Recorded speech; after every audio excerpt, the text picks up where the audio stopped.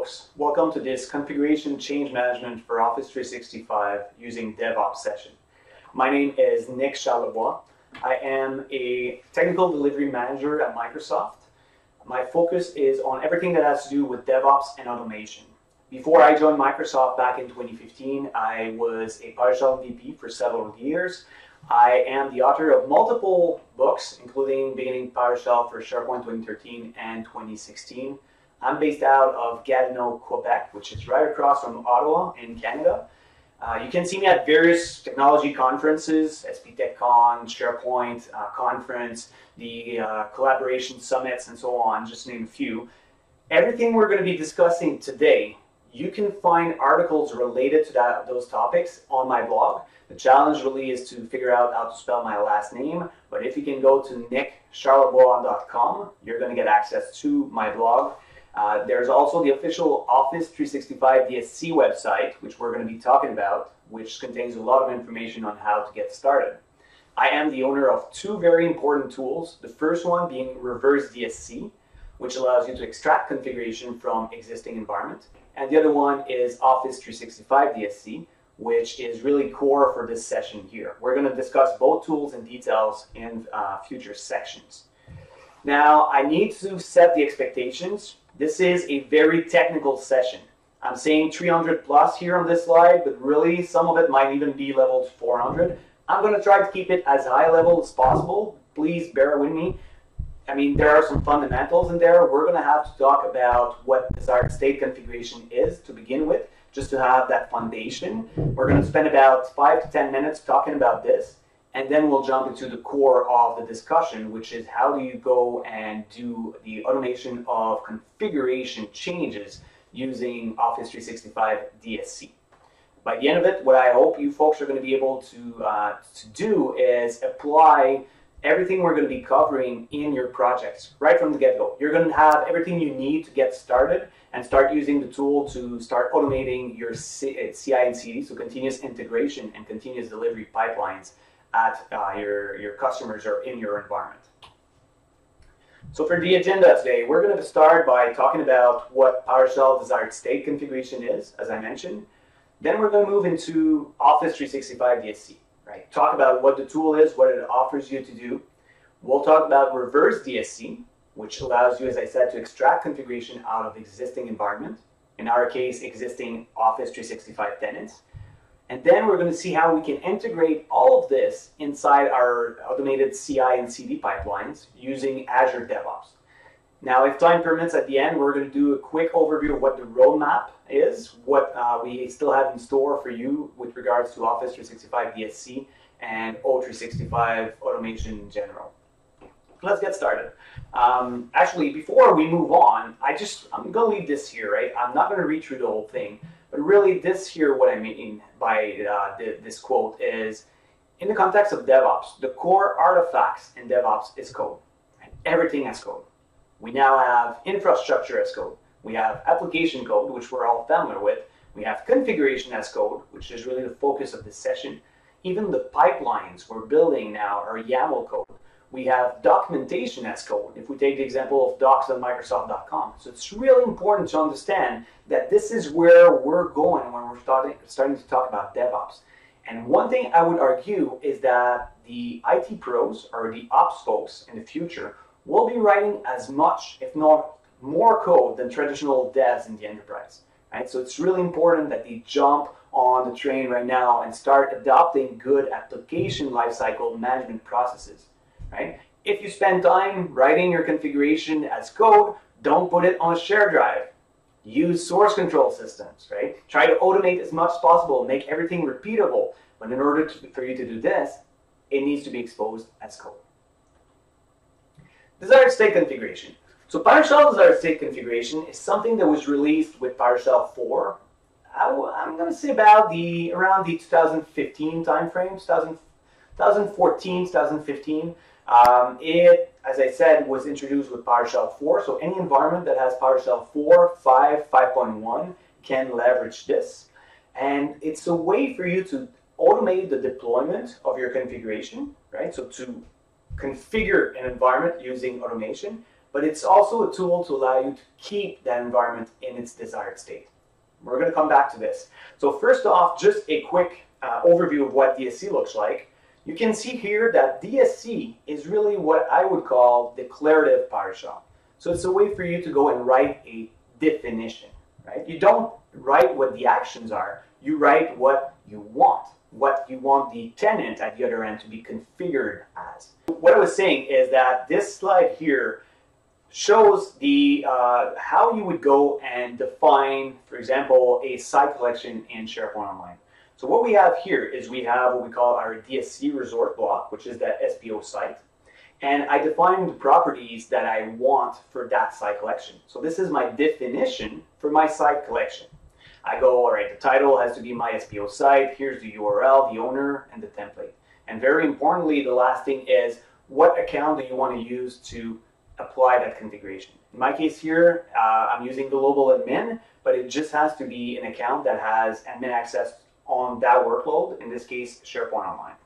If we put this in comparison with the traditional imperative approach, which we're all used to, you can see that in the imperative approach, the one at the bottom, we're actually telling the actions, we're listing the actions we want to take. So for example, here we're saying I want to create a new site collection, so I need to go and run new-SPO site. So if I was to run this, the first time around, it will create the site no problem.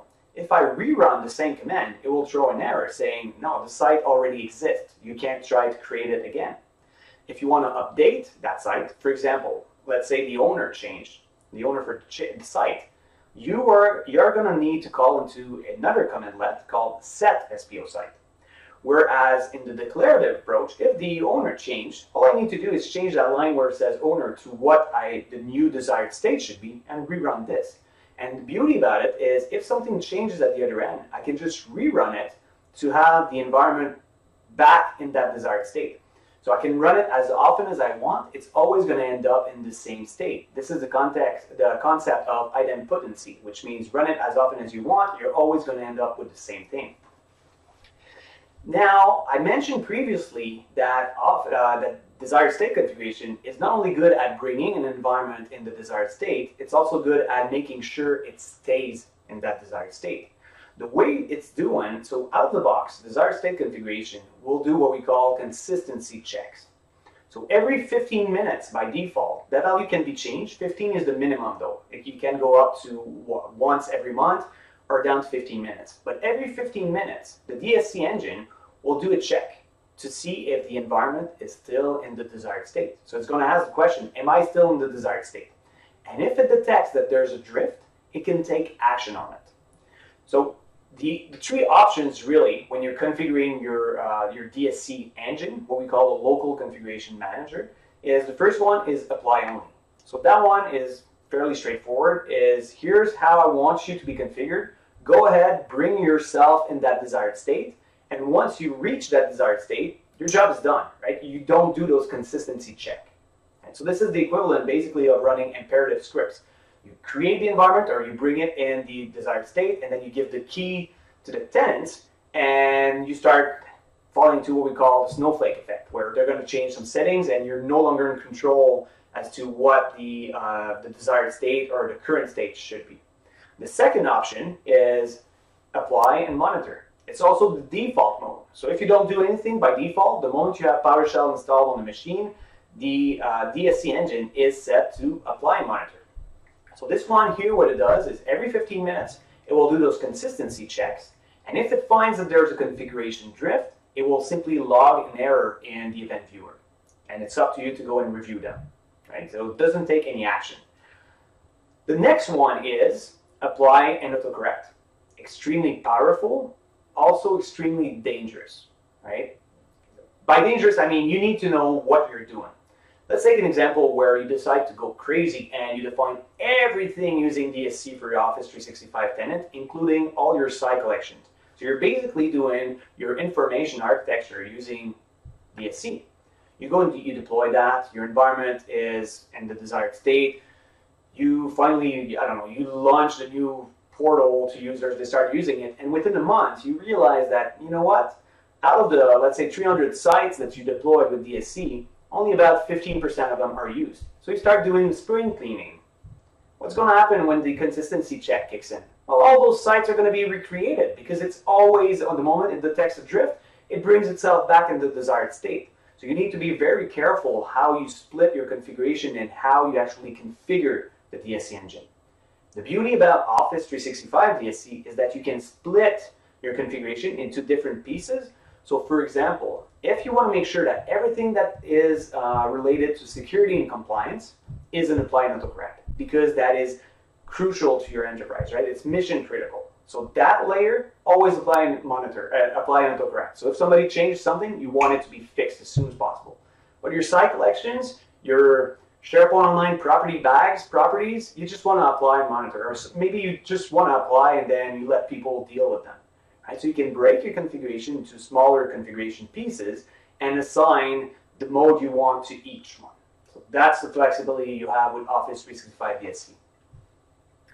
One thing I also want you to take out of this session is that DSC is not only good at defining what should be in the environment based on the desired state, it's also good at defining what should never be on the environment. So for example, if we take a look at the example at the bottom there where it says SPO search manage property color, you see that property ensure equals absent.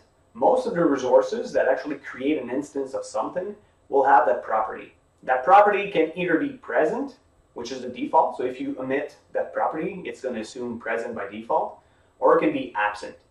If you set it to absent, that means when I'm reading this, it says there should never be a search managed property named color in this environment. So if somebody goes in and creates a managed property in SharePoint Online Search Center called color, within 15 minutes, a configuration drift is going to be detected, and if you're in applying autocorrect, it's going to remove that property to make sure it brings itself in the desired state. Now, ensure equals absent, it's almost impossible for you to define all the non-scenarios, right? But it's something that you can definitely do. Let's talk about DSC modules real quick. So out of the box, when you have PowerShell 4, 5, or 5.1 installed in an environment, you only have a handful of components you can interact with. Right? Mostly stuff that's at the OS level. So Windows feature you can configure, files, groups, right? So not much when you start thinking about it. What you need if you want to expand that the reach of your configuration is you need to go and acquire what we call DSC modules. The best way to acquire those modules is to go in the PowerShell gallery. And then let's say you're doing on-premises environment and you're using DSC, you can go and obtain the SQL Server DSC module, the SharePoint DSC module, and then you can start interacting or writing DSC configuration to interact with SharePoint to configure your SQL Server environments. Office 365 DSC is just one of those modules. So if you want to get started, you need to go and acquire that module from the PowerShell gallery. Let's do some example of DSC. So I'm going to go to my environment here, and what I have is I have this configuration that defines two users, user Nick and user Bob. Okay. You can see that I have my configuration wrapped inside a configuration object. This is a new reserved keyword in PowerShell 4.0 and above that basically says everything that follows is part of my configuration. Then what you need to do is you actually need to compile that configuration. So you see here, I'm just calling into the configuration object. So if this was called demo2, I would need to call into demo2, right? So I'm just calling that as if it was a function. And when I call this, I'm just going to change this back because otherwise it's not going to work for my demo. But when you're calling into it, it compiles the configuration into what we call a MUF file. Well, MUF file is the extension. Right? You don't really need to know what it is, but it's compiling it as a different file. So it's the equivalent for the folks in the room that are devs. It would be the equivalent of this being your C# code, for example, and the MUF file being your DLL. And once you have your compiled file, what you can do is you can just go start DSC configuration, demo 1. So go ahead and apply the demo 1 configuration. So because I'm a big believer in showing you that there's no smoke and mirrors, we can see from here that I don't have a Nick or a Bob user. I'm going to go and run this here. It's going to take a few seconds, and to no surprises, it's going to go and create my two users. Should just be a few seconds. There we have it. So I'm going to refresh this, and now I can see that I have Nick and Bob. Perfect. And so every 15 minutes, remember I was telling you about that consistency check. In the background, what's actually happening is we're going to be calling into something called test DSC configuration. So every 15 minutes, the DSC engine is going to run that command. That command is going to do an assessment of the environment, and it's going to return true or false. In this case here, it's returning true because my environment is in the desired state. What happens now if I go and delete Bob, for example, and rerun this? Again, to no surprises, this is going to return false because I am no longer in the desired state. So that consistency check detected a drift, right? Doesn't tell me much though. It just tells me that the environment is not in the desired state. So what I can do is I can run detailed analysis, and this is going to give me more information as to what the drift actually is. So it's going to come back and say, you're not in the desired state. Your user Nick is correct, but your user Bob is not in the desired state. Okay? So it's going to log an error in the event viewer. In the case where I'm set to apply and autocorrect, remember that it's actually going to act on a drift and it's going to attempt to fix itself. And the way it does it is it goes in and it just calls back into the start DSC configuration, but this time it does use existing, which is basically saying, I already have in memory the information about how the environment is supposed to be configured. I know there's a drift, just reapply that definition that I'm aware of. Basically, just reapply the configuration so that I'm back in my desired state. So if I rerun this here and refresh, and Bob is back. So this is how DSC works in a nutshell.